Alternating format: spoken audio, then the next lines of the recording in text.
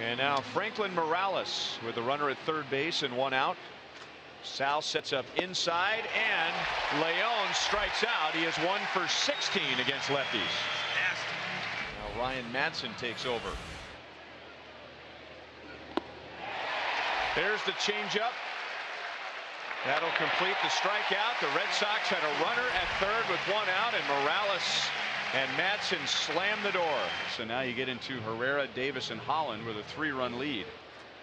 Close the game out with a save. 98 miles an hour to strike out Holtz. One down in the 7th inning. On the ground to Infante. Inning over.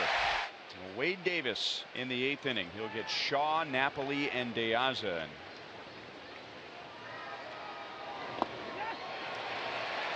Not even close to being a strike, but it fooled Napoli that bad.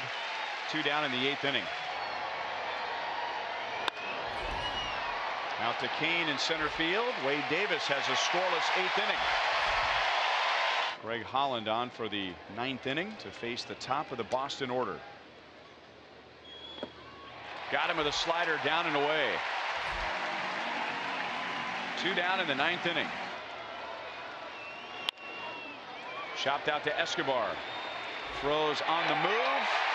The Royals win, and they even the series at 1 game apiece.